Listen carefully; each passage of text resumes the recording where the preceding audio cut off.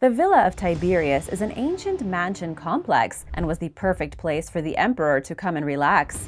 It was famous for its unique location and was part of a cave that had salt water flowing through various pools and bathrooms, even through a dining room.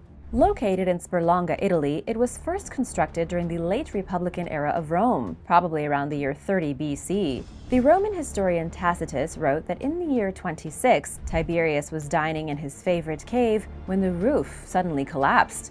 The rocks at the entrance fell, many of the attendants were crushed, and Tiberius narrowly escaped with his life. He even distanced himself from the rule of the empire, handing over all the official duties to his trusted advisors. But his advisors, Sejanus and Naevius Sutorius Macro, the two people he trusted the most, instead plotted to overthrow him. But Tiberius found out and ordered their immediate execution.